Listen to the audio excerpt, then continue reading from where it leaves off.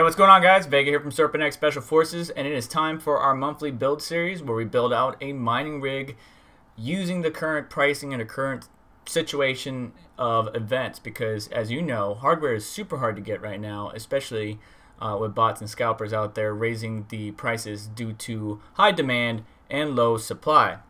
But I do want to go through a few details here because I missed out on some, or some people were confused with last month's video where we did 8 3060 Ti's. Kind of looped in everything into the overall price, but let's just go ahead and jump right in and go from there. I do value your opinion. I do accept constructive criticism, so feel free to leave some in the comments, but I also want you to share your thoughts with the community down below.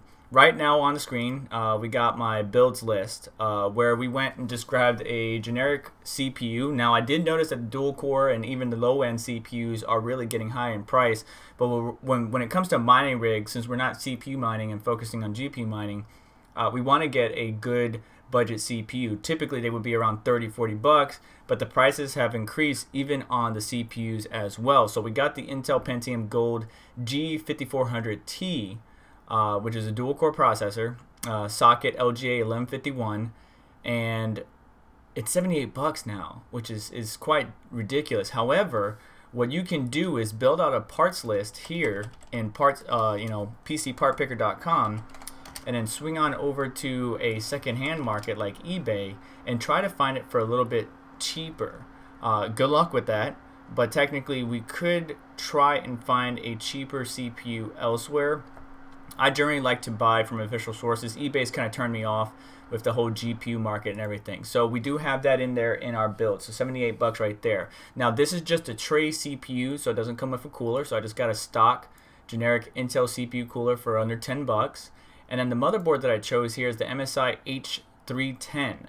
Now, as I mentioned in my last video, we don't necessarily need to get a mining specific motherboard, especially since the prices for them, like the Asus B250, not only is the price super high now, but we're not going to run 19 GPUs. We're going to be focusing on just running 8 GPUs safely, effectively, and reliably.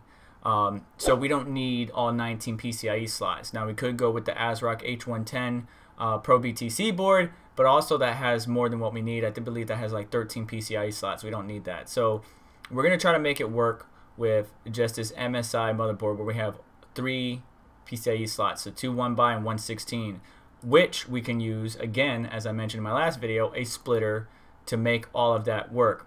We got the G.Skill Aegis 2x4 gig kit, around 40 bucks, whether we get from Newegg. Of course, when we swap over to Amazon, it's 72, so it's a little bit more than what I would like. Then we got the ADATA SU635, still at a good price. So SSD pricing has dropped.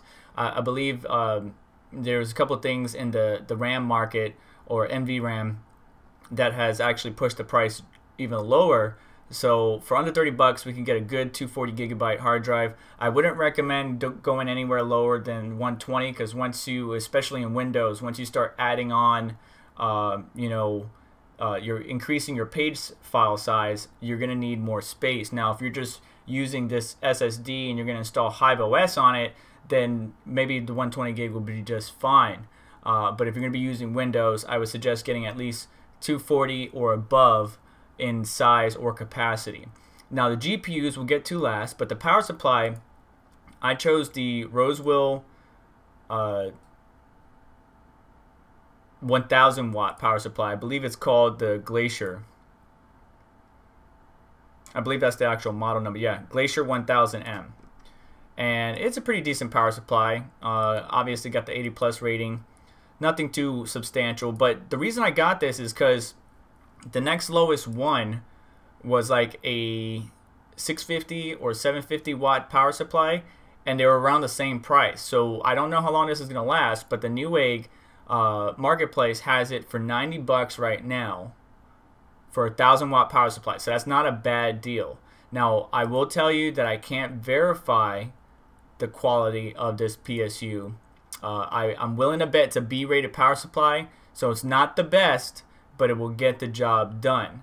So all in all, what I have right now in this parts list, if I bust out the calculator, we're pretty high in price. What's happening is that everything, including the GPUs, especially the GPUs, have gone up dramatically in price. So we got the Sapphire Pulse here. Matter of fact, the Sapphire Pulse is one of the better cards available on retail marketplaces, and I really like this card with the dual BIOS switch and everything, so you can mem mod it. It's got great cooling with the nickel plated heat pipes and cold plate, so it's a really good GPU, but the pricing is just ridiculous. So in the parts list, we have the pricing set at the lowest that we can find, which is $858, because it's out of stock everywhere else. So $858.99, and that is from a third-party reseller. That's not from Amazon itself. But be careful, because even though there's a bunch of third-party resellers selling these GPUs for super high price, I want you to know that even some of the official sources, especially since we had the exemption, the tariff exemption expiration recently passed, even Newegg and direct from our manufacturers, MSI, Zotac, so on and so forth, the GPU prices has increased across the board. And honestly, there are some of them that are taking advantage of this, high demand, low supply situation and just increasing the pricing. So anyways, going back to my parts list, with 8 RX 5700 XT Sapphire Pulse at about $860, our total comes out to $6,880. Now I want to see something real quick to find out if that's profitable, right? So we got a total number down here if we to buy all the parts in this part list right now, and if we just copy that. Now this doesn't have every single thing, because we need to include, right, we need 2 adapters. This one's out of stock. I'm sure we can find one elsewhere, like maybe this one. We need some risers, so because we have 8 GPUs, we're going to need 2 packs of 6, because I don't think they sell them by 8, the number of 8. So we get 2 of these, so that's going to be around $100 right there. And I really like these Deep Into Minds 4/8 AUG PCI-E 6 to 8 pin splitters, but there's other splitters out there available. But we're definitely going to need splitters to power all 8 GPUs. Probably need 2 of these, so that's going to be around $40 right there. And then we need some fans, and then we need a rig. I haven't chose a frame, but we can safely say the frame is going to be around $50. So if we add all of that in right now, right? So I'm pricing this all in for us right now at the current MSRP of GPUs and hardware. So we're going to say $60 for fans, $40 for splitters. We're going to say $30 for this adapter, so we need to do that times 2 because we need 2 of those, plus another 30. And then risers, we need a 2-pack of that, so that's going to be another 100.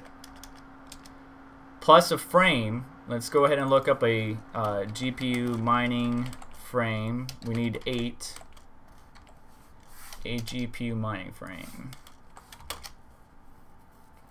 And that's actually not a bad frame right there. Very basic. You can build your own, and I want you to take that into account. You can build your own frame. There's guides online on how to do that. This is a pretty cool looking frame, but we're just looking for the cheapest general price. So we're going to say, based on all the information that we're seeing here, 6, 6. This is all 6. We're going to say the 8 GPU frame. We're just going to go ahead and put the price at around $80. I wouldn't pay that much for a frame. If I were, I would just buy it myself. But we're just going to go ahead and say $80. So right now, with everything included, right, all the hardware we need, frame, fans, splitters, everything, it's $75.23 right now to build a 8 GPU mining rig with the RX 5700 XT, which is quite ridiculous. Now, if we look at what to mine, which all calculators or mining calculators are based on, an estimate, right? It's a roundabout ballpark. It's not the actual true. This Sapphire Pulse, we can get close to 58 megahash, so that's at least an extra 3 megahash per card, right? So we can technically add that in at the end, but let's just do 8 of these. So 440 megahash, so we can say 454, something like that as a total mega hash, and let's see what our break even would be. Now right now with the current setting, let's go ahead and say, yeah, 454. Let's do 455. Let's just ballpark it here. Power draw, they have a 1040, but I want to check something here. So I got the total cost of the hardware in here as well. We're going to do 1% pool fees, and then power draw, I can safely say that I can get my GPUs down to close to 120. So 120 times pretty much 8. I don't know why pretty much. Let's just say 1,000. Well, that's 960 plus power supply, all that good stuff. So it would actually be a little bit more than 1040 because we're accounting for all the system, you know, system memory, CPU, all that stuff. So it would safely be around, you know, 1,100 watts, I want to say. So 960 plus 100 for the motherboard and everything, plus peripherals. So that's 1060, 1,100, yeah. So around 1,100 watts and everything. So if we calculate that right there at what we have with the current block reward, and we can change that block reward to what it's going to be in the future here in just a second. But our break even, well, that's not right. Why is it saying that? Is that really what it thinks? Oh, it didn't take into the account the hardware cost. Why is it doing that? Oh, okay. It's the comma that's messing us all up. 75.23. All right, now it's stuck. So our break even is actually not that bad. It's 124 days. So less than half a year to break even and earn the money that we spent back, and then the rest of that's profit. And that would basically be around, at 10 cents per kilowatt hour, $60 a day, you know, minus $3, about $3 in electricity. That is not too bad with an all RX 5700 XT, even at the current market price of the Sapphire Pulse. Now, there's other websites that where you can buy it. Don't look at all the pricing because they don't match the GPU, right? So $849 on eBay. Matter of fact, let's go ahead and look up some others real quick. And yeah, it's just ridiculous. Now, this might be a good option right here. If you can catch this in time, this is 3 days left on this bid, $550. If you can catch that in time and get a low bid closer to MSRP, go for it. Same thing with this one right here. But that's a lot of work, and I understand why we would do this. It's a lot of work that you're going to have to put in to try to catch these bids just right and buy it, because to pay $900, $800, $1,000 for an RX 5700 XT, and matter of fact, when RX 5700 XT release date, like you shouldn't even be paying $300, $400 for an RX 580. That card is old. It's still great, but you shouldn't be paying that much. So the 5700 came out July 7th, 2019. It's going to be a 2-year card here shortly, and it's basically the same price as new GPUs, the 6000 series or even the Nvidia 3000 series. Don't pay for that. You need to hunt. You need to take the time and hunt. Now, matter of fact, I got a Craigslist ad right here, and be careful. Don't be showing up, you know, walking down an alley to a guy in a trench coat being like, hey, you want this, kid? Don't get dicey on me. But this is actually not a bad deal. So he's selling 4 RX 5600 XTs, 1 XFX 5700 XT, and then 1 ASRock Challenger Pro. Not my Challenger, the one that I had to fix and make actually work right. RX 5700 XT. So that's 6 GPUs. Right, and so if we can get both of those to around 58 mega hash, you know, and memmod all 3, you know, every single card that we have. So 43 times 4 equals plus, let's say 58 plus 58. So about 288, 285 is about where he's at. 285 mega hash, and for $3,600, if we went to buy this right now, it wouldn't be too bad of a buy. It would not. It would actually be a pretty good deal.